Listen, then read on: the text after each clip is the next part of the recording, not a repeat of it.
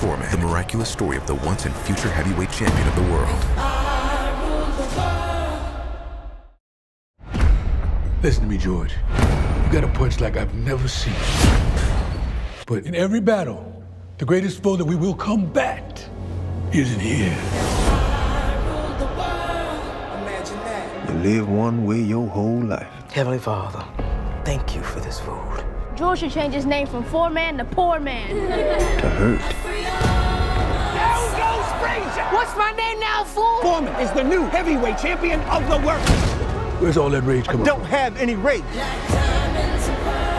And it becomes all you know. Let's thank God for the food, y'all. How about the food, mama? George Foreman ain't no new champ.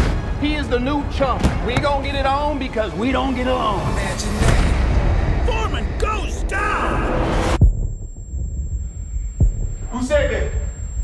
Nobody said nothing, George. George. Oh, George. Hey, whoa. Your heart stopped. We thought you was dead.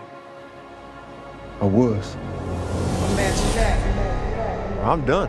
I'm not going to box anymore. Do you know what you're walking away from, son? I want to spread the word of God and what I saw.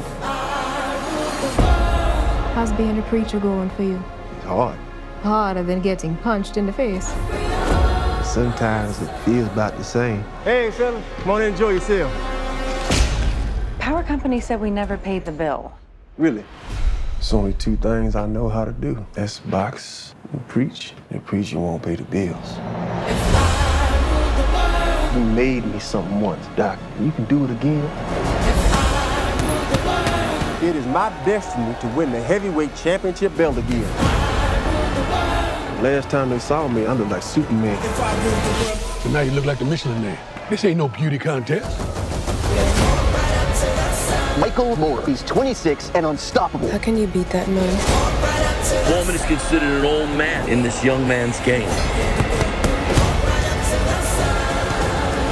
It's now or it's never.